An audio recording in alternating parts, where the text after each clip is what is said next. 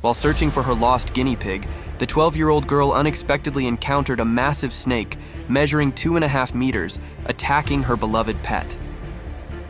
Without hesitation, the brave girl firmly grasped the predator's tail and began swinging it around, desperately trying to free the trapped guinea pig from its jaws.